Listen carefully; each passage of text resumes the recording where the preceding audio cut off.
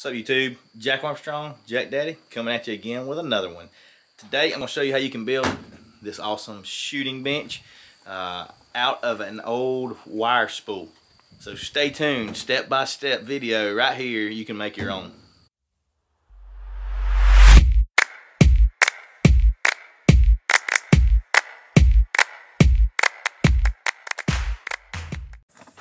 Okay, so I'm going to give you a brief rundown of how I'm going to get this thing started. First of all, this is giant and it wasn't easy to get to right here. It's probably not going to be super easy to get around that pole, so I'm going to put it on this pole right there. And if you look far enough down there, you can see my berms. I've got one at 50, one at 100, and then I think I'm going to make another one at like 200 yards back in there. But I'm going to put this spool around that pole and then screw it onto that pole. That'll just make it that much more sturdy to shoot off of.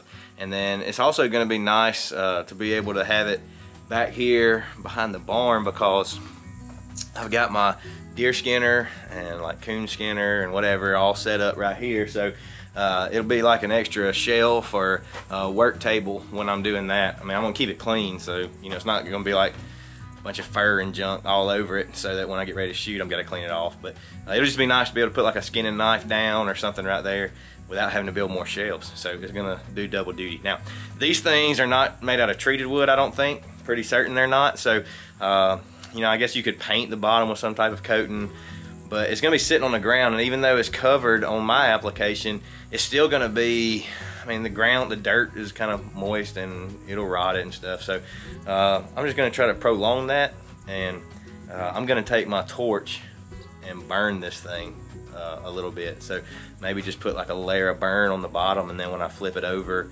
that'll maybe do some type of treatment so it won't rot as quick, and hopefully that'll be the deal. So let's get this thing burnt, measured, notched out, and flipped back over, and then we'll start working on cutting the bench out of the top. So here we go, let's burn it.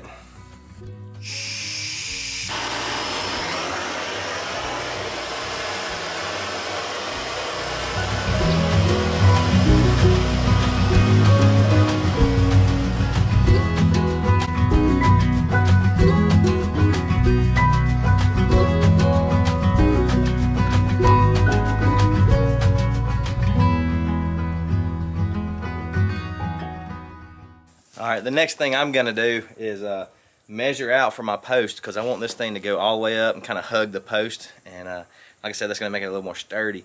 But you don't have to do this. Like if you're just going to have this out in the middle of the field, you don't have a post to work around, you don't need to do this step. This is just specific to my deal. But I'm going to measure it down, make me a mark, cut it out, do the same thing on the bottom, slide it right up to it.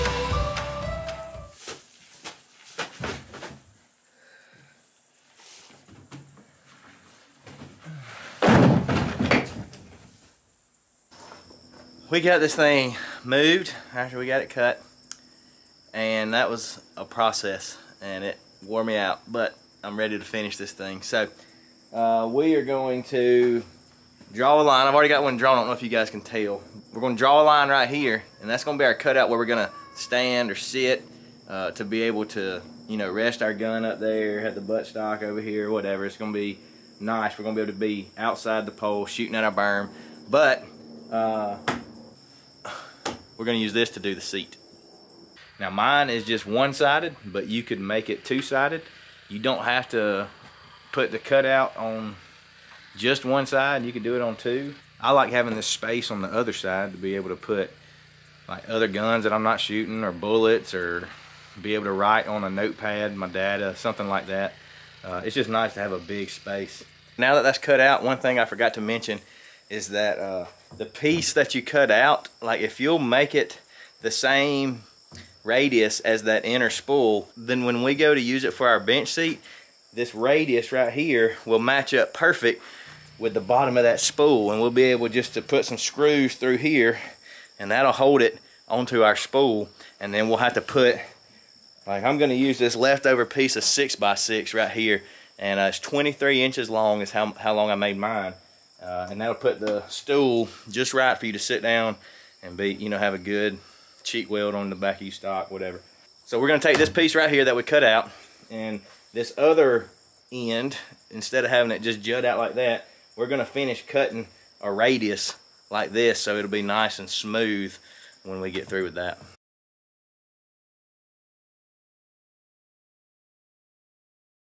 Alright, now I got some pieces of wood. These are treated, but they're just 2x4, and they're probably like 5.5, 6 inches long or something.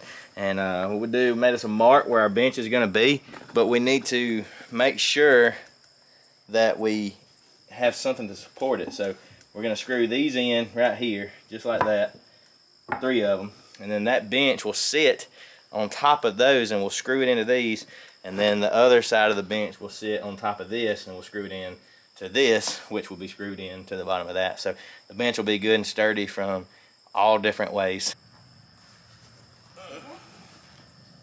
You might have to put a bigger screw to go through this.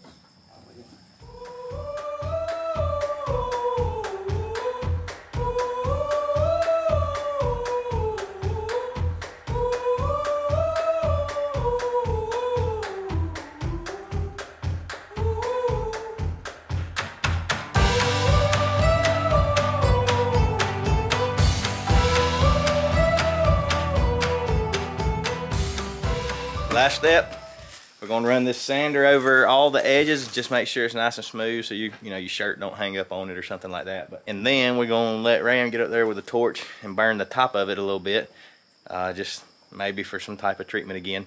And then we'll put a little rubber mat over there to level the front off, or just have a nice solid flat surface, and it'll be ready to go. All right, now let me show you some footage of the finished product.